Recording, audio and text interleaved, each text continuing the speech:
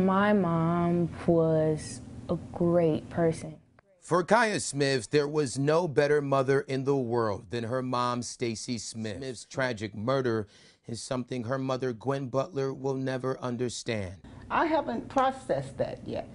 You know, I'm not sure I'm ready to even admit that she's not here, she won't be coming, you know, because this is just unreal.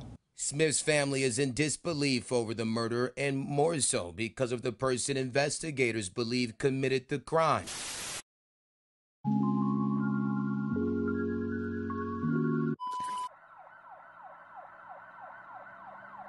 "48-year-old Stacey Smith was a loving and caring woman who loved helping others. Most importantly, she was an amazing mother to her 19-year-old daughter and 14-year-old son. She had an extremely close relationship with her daughter, who describes her as the best mother that anyone could have. On Memorial Day, Stacey's boyfriend proposed to her. She was on top of the world and excited about this new chapter in her life. On June 9th, Stacey dropped her daughter off at work before starting her day, never realizing that she would never see or speak to her again. Just after 11:20 a.m., Detroit police were called to a home on Berg Road on Detroit's west side. Upon arrival, they would locate the partially burned body of an adult female. The incident happened on June 9th in the 20,300 block of Berg Road in Detroit. The victim was identified as 48-year-old Stacey Smith, who was sadly pronounced dead at the scene. According to her 19-year-old daughter, she went over to her mother's home after she was unable to get in contact with her. Once inside, she would immediately recognize the smell of lighter fluid. She would ultimately make a gruesome discovery, finding her mother's deceased body inside of her room with a noticeable burn mark on her leg. An autopsy would later reveal that Stacey was in fact strangled to death and stabbed in the chest. It is believed that whoever killed her tried to cover up the crime with the fire. Just 3 days after her murder, police would quickly arrest her fiance, 42-year-old Cortez Xavier Coleman. Stacey's family says their lives have completely changed and that this is a feeling that will never heal. Although they did not know much about Coleman, they never expected something like this to happen. From what they knew, everything in the relationship seemed fine, and Stacey was super excited about her recent engagement. In fact, the couple lived together along with her son and daughter for 2 years, and there were no signs of physical or verbal abuse. Her daughter recalls the two arguing the day of her murder. However, there was no physical altercation. Now her daughter, who should be enjoying her early years of college and all the experience has to offer, is forced to step up and care for her 14-year-old brother, who is struggling with the reality of his mother's death.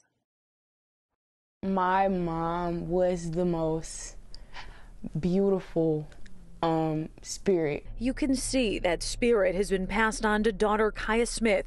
A smile, even though just last week she found her mom, Stacey Smith, dead, murdered in their West Side Detroit home.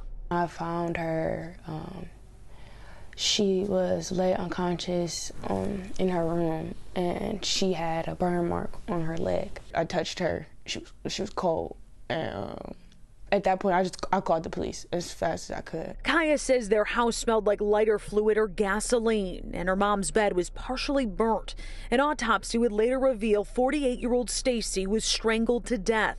Her fiance was arrested by Detroit police this week. It really changed our life in a really drastic way, and I want him to know that this is really unforgiving. The fiance has not been charged yet. That's why we're not naming him. As of what I knew, he loved my mom, and my mom really loved him. My mom was very excited. They had just got engaged on Memorial Day. Kaya says her mom's fiance lived with them for 2 years. It's very unexpected because I've never seen him ever, I've seen arguments, and they were actually arguing that day, but I've never seen him put his hands on my mom or them get physical ever. Now Kaya, a 19-year-old junior at Grand Valley State University, stepping into a caretaker role for her 14-year-old brother. He's not taking it good. He's not. Kaya says she lost her best friend. My mom did everything for me, so it's kind of I'm just getting thrown out there. Stacey's daughter has created a fundraiser to raise money for her mother's unexpected funeral expenses. 42-year-old Cortez Xavier Coleman was charged with first-degree murder and is being held without bond. Police are still working to determine a possible motive. The case remains ongoing.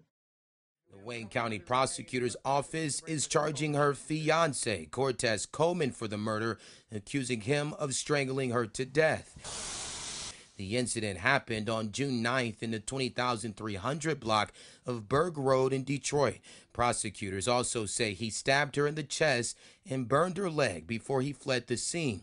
Coleman appeared before a judge for the first time Thursday, arraigned on a first-degree murder charge. Smith's family says they were unaware if their relationship became violent, but they say Stacey was happy, adding that Coleman proposed just 2 weeks ago. The last time I spoke to my mom was before she dropped me out for work. So before that, I know we were all together, and they were kind of having like a disagreement, an argument before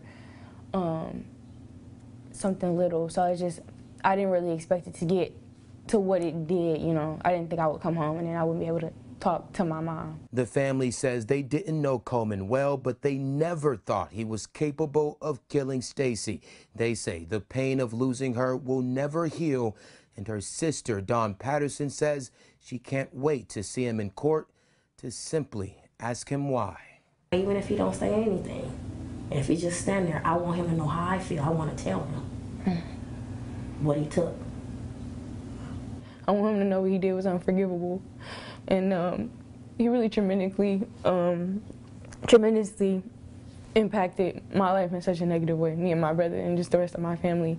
And as for Coleman, he was denied bond during his arraignment today, and he's going to stay in jail until the resolution of his trial.